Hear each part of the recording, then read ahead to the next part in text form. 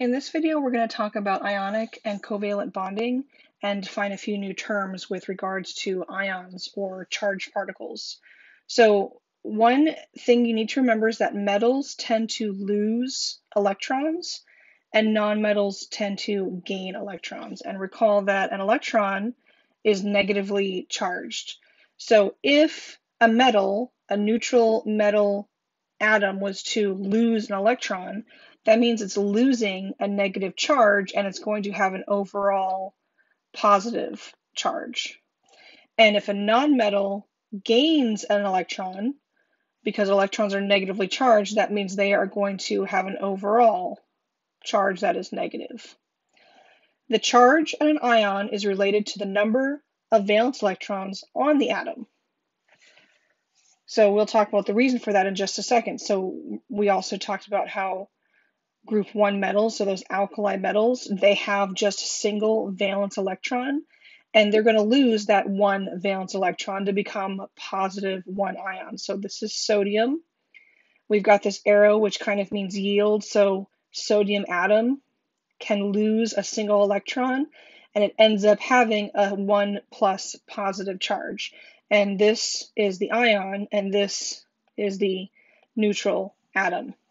Metals lose their valence electrons to form ions. This is one characteristic of metals, is they lose electrons. They lose those valence electrons when they participate in chemical bonding, and they will lose, the number that they lose depends on how many valence they had to begin with. So predicting ionic charge, group 1 metals, those alkali metals, they always form +1 ions because they have 1 valence electron. Group 2 metals, those alkaline earths, they have 2 valence, so they lose those 2 valence and they form 2+ ions. Group 13 metals, so that's jumping over the transition metals, that D block. So we're talking about metals like aluminum and gallium and indium, that column. They form 3+ ions because they're losing the 2 electrons that were in the S and then a single electron in the P. So they're losing 3 electrons. That's why they form positive 3 ions.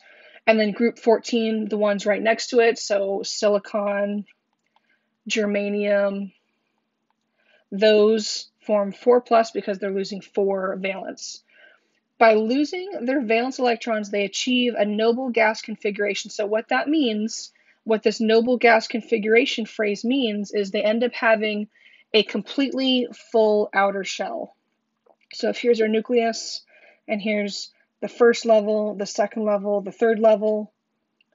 If we're talking about our valence electrons, like say there's 2 valence electrons here on this outermost level, then that means there's 2 electrons here on the first and 8 electrons here on the second.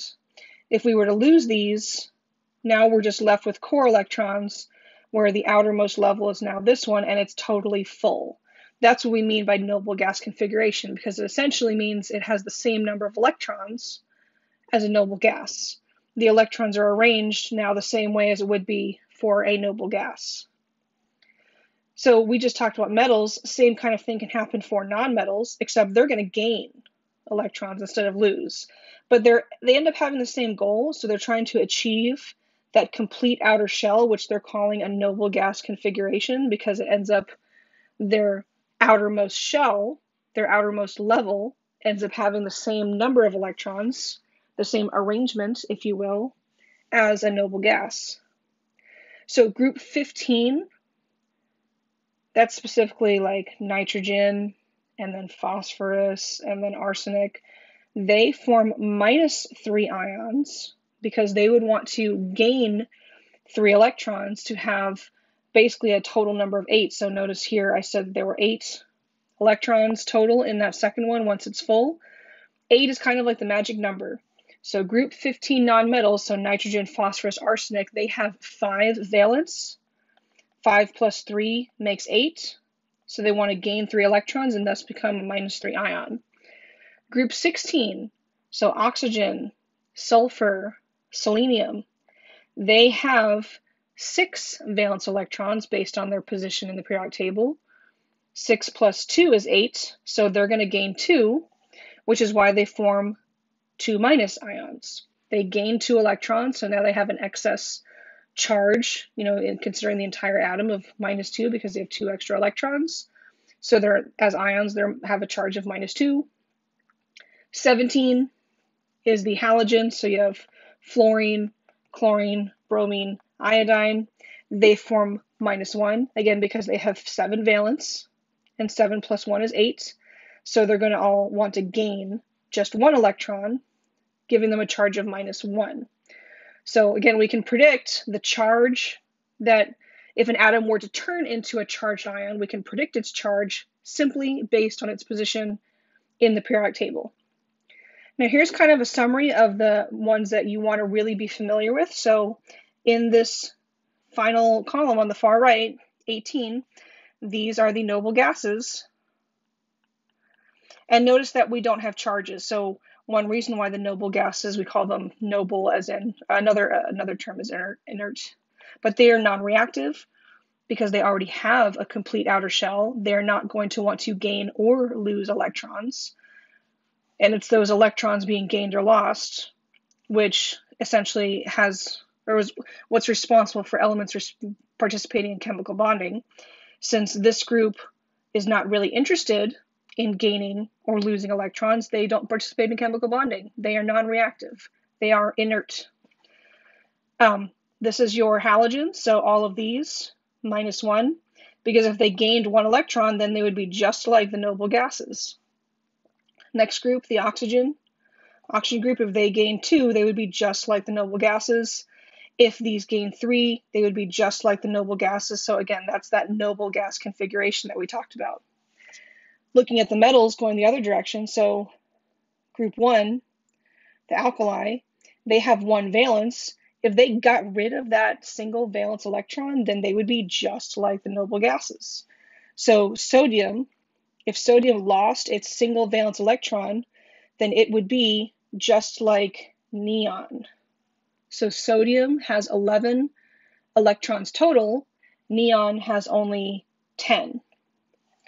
Another example, barium, right here. Barium is element 56.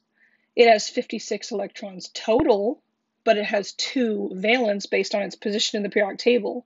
If it ditched those 2 valence electrons, then it would be just like this one, which I've scribbled over it, but that's xenon, element 54. So 56 minus 2 is 54.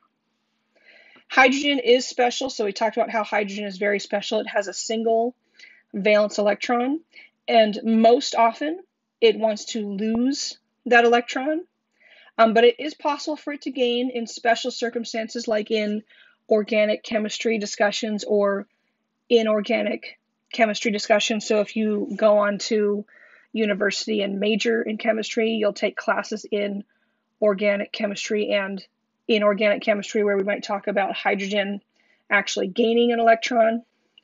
If hydrogen gained one, then it would be just like helium, again, achieving a noble gas configuration, having the same number of electrons as a noble gas. So we're introducing a new word now, isoelectronic. So isoelectronic means that it has the same number of electrons as a noble gas. So argon is an example of a noble gas. That's element number 18 on the far right. It has a complete outer shell, and all of these ions have the same number of electrons as argon. So phosphorus, for example, phosphorus is element number 15. If it were to gain 3 more, then it would also have 18 electrons, which is how many argon has. So isoelectronic means it has the same number of electrons and as a result the same electron configuration. So how those electrons are actually placed in the levels and sublevels, those orbitals. So recall we said we defined core and valence. So core electrons are the ones found close to the nucleus. They do not participate in chemical bonding. Valence electrons are what we've been talking about. They're in the S and P. They're in the outermost energy level. Those are the ones that do participate in chemical bonding, and those are the ones that we're always interested in. It is the valence electrons that are responsible for holding 2 or more atoms together in a chemical bond. And chemical bonding is what it's all about. That's why we're interested in valence. Now, this chart is actually from chapter 12, so we're starting to talk just a little bit about chapter 12. So this chart specifically is on page 350. But we've got two types of bonding that we're going to focus on. So ionic bonding is between a metal and a nonmetal, and they are not sharing the electrons. So they have become ions. Sodium, example, has lost, and chlorine has gained 1 electron. They're just electrostatically attracted to each other. Positive and negative attracts, kind of like two magnets being attracted to each other. The other type of bonding is called covalent bonding. And here, this is between nonmetals, and they are actually sharing the electrons. So we can still think of them as being charged to an extent, but they're actually sharing the electrons. And that's kind of why we've drawn this water molecule where the spheres are overlapping each other a bit, because they really are sharing. Here, no sharing. They're just attracted to each other, kind of like magnets. And for proper language, when we say a molecule, technically we're talking about a covalently bonded molecule. It's not strictly correct to say a sodium chloride molecule. That's not really the right way to say it, because molecule implies covalent bonding. But sodium chloride, table salt, that is an ionic substance, and it's a different interaction. And this chart is also from page 351, so this is 351. This is from chapter 12, but an ionic bond is formed by the attraction between a positively charged cation and anion. So we're introducing new words. We'll define them more properly on the next slide, but the point is between a positively charged ion and a negatively charged ion. So just like in a magnet, two opposite ends of a magnet attract, positive and negative attracts, and it's an electrostatic, as in electrons and electricity, electrostatic attraction between the two that brings them together. So this is an example of like a crystal lattice. So they've got the two colors. They're using purple for the sodium, the metal, and green for the chlorine, the nonmetal. So they'll come together in this regular arrangement, which we call a crystal lattice. So here they've got, crystal lattice. But it's a regular arrangement, and it's a very, very strong interaction. If you have those strong rare earth magnets, sometimes those can be really, really hard to pull apart. But it's formed from the combination of the ions, so anion and cation we'll define in just a moment. It's a very, very strong attraction, and it forms this rigid crystalline structure. And again, this is just ordinary table salt, but nice regular structure. So the words cation and anion, let's define those. So cation, not cation, but cation. The cat part means positive, so positive ions are cations. Cations are formed when an atom loses electrons to become positively charged. And again, electrons are negative. If you lose negative, you're going to become positive. Most main group metals achieve a noble gas electron configuration by losing their valence, and they become isoelectronic with a noble gas. So magnesium is their example in group 2, an alkaline earth metal. It has 2 valence. It loses those 2 valence to become magnesium 2+. And then magnesium, so magnesium is element number 12. It starts off with 12. It loses 2. Now it has only 10 total. And to kind of put it like in perspective, so 12 electrons also means 12 protons. So 12 protons in the nucleus and 10 electrons once it has become an ion. You can see you've got a net difference of 2+, and that's also another way to think of it. That's why it's a 2+ ion. Those are cations, the positive ions, which metals are always going to form cations. And this is kind of just another summary, but the anions, as you might guess, might be negative. But let's look at this slide really quick. So we're going to do electron dot formulas and those structures next week. But we've got like sodium, for example, it has just a single electron, and magnesium has 2. Aluminum has 3, so here's your aluminum, magnesium, and sodium. So they've got, sodium has just 1, so it becomes a 1+, magnesium becomes a 2+, aluminum becomes a 3+, and each one, again, the point is so it can become just like neon, so it can become isoelectronic with neon, with the noble gas. Now, anions, to define that term, anion is a negatively charged ion, so the an part is like negative, and then ion. Anions are formed when you have a nonmetal atom gaining an electron. So electrons are negative. If it starts off neutral and gains a negative charge, it's going to overall become negatively charged. Most nonmetals will achieve that noble gas configuration by gaining the proper number of electrons needed to achieve that noble gas configuration, so to have the same number of electrons. So an example from earlier was like oxygen has 6 valence electrons, 6 plus 2 is 8, so oxygen forms a 2- ion. Here's another example. So in group 17, you've got your halogens. Chlorine has 7, 7 plus 1 is 8, so it's going to gain 1 electron to be isoelectronic with the noble gas that's in that same row, which is argon. So then here's our 3 examples again. So here's, they're using these little dots to represent the electrons. Chlorine has 7, 7 plus 1 is 8. So now it has a total of 8, and it's just like argon. Sulfur has 6, 6 plus 2 is 8, so that's why it forms a -2. So it can be just like argon, and phosphorus has 5. If it gains 3, then it'll be just like argon, and it's a -3. So they're all going to end up being isoelectronic with argon when we're done. Now these here, we're going to talk about this in the next video. These are electron configurations, so how we write those out, we will talk about this week, but in another video. So then next little thing on radius, so we talked about atomic radius, but one interesting thing, what happens when atoms gain or lose electrons, is their size also changes. So notice with sodium, what happens? The radius got smaller. So if you think about what happens when a sodium atom loses, so it became positive implying it lost.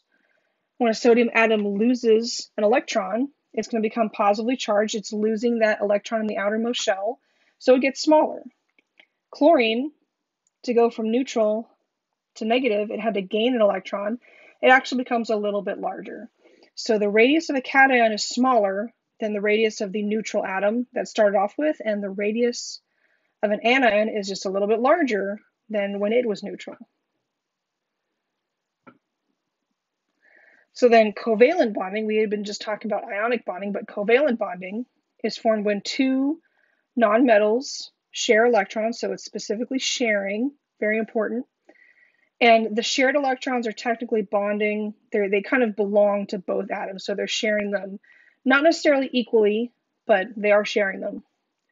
So here's an example, hydrogen chloride, HCl, a hydrogen and a chlorine getting together. The hydrogen atom is sharing one of its valence with the chlorine. So that gives chlorine 8, which, remember we said 8 was the magic number. Chlorine has 7.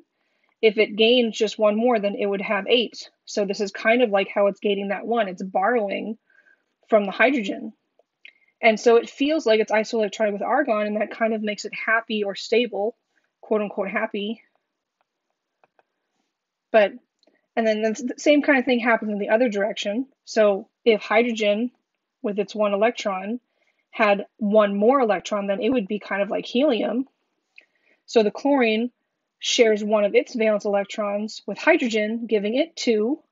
So that first level, level 1, the 1 as sublevel can only hold 2, but it makes it isoelectronic with helium, which kind of makes it happy.